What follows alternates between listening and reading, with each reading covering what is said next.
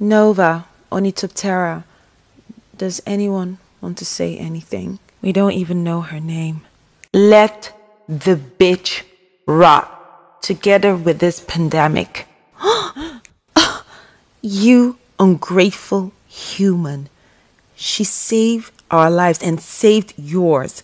Took a bullet from your husband. Then randomly meet us while we're escaping. Tells this impulsive dimwit Jane La La Land here, Ornitopthera, that you're some super special girl. Really, Nova? Why go through all that trouble for someone she didn't even know? I don't know. But what I do know is that I'm grateful to be alive. I mean, how could you not take responsibility for your husband as a murderer? If memory serves me right, according to that pale Grim Reaper lady at Moorhill, you stood in a weird trance-like sex doll and watched a butler being strangled by a fucking snake. You became a wife to a guy you clearly didn't know, who turns out to be our employer, a obsessed psychopath maniac who has a compulsion to turn human beings into lepidoptera. Nova, stop!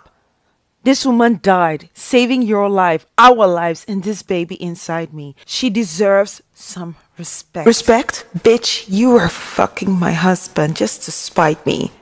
That baby is going to be born without a father who is also a murderer. I guess it's dust to side chicks. Then, that's how much respect I have for you. Nova, Mira, ladies, just stop, please stop. Nova, at least I can have children. Haven't you been trying all these years? With your fancy car, fancy house, you can't even fill with children. I told Lawrence, your wife's womb must be twisted as her character. I guess that's why he never stopped coming to me. Never stopped fucking me. So throw all the dust you want at me, just like your dried up marriage. You should be happy I'm willing to share him with you. You bitch, you need to be smacked in the face. You two, enough, enough. Let's just try to find ourselves out of this mess and go our separate ways, okay?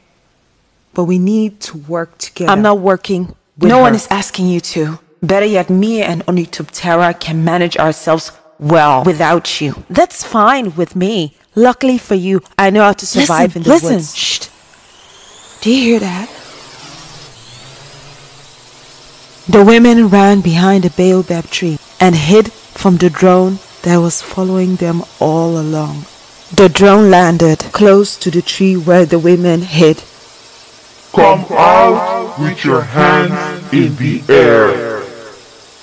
This is Dunkway Industries and Laboratory. Mr. H. Crenome is willing to accommodate for the inconvenience, or we will be forced to take serious measurement.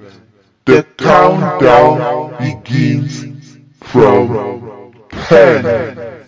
The women looked at each other from their hiding places, spying on the drone. There was a huge rock in front of Mira.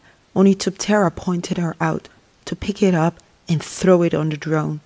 She shook her head in fear, seeing that there was a camera on the drone pointed at them, and a large weapon. Suddenly there was a countdown. 10, 9, 8. The women looked intense at each other, not knowing if this was their last day on Earth. 7, 6,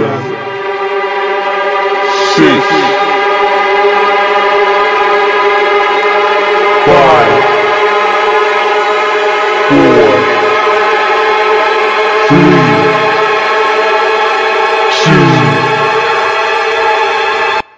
2, 1.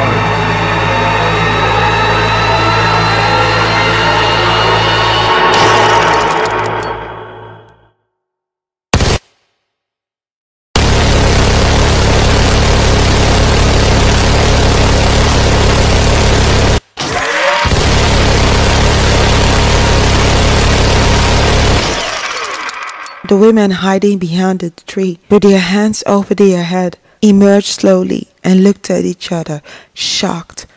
not knowing if they were alive, checking each other. That's when they noticed that Nova was gone. They looked around at each other. They couldn't find her.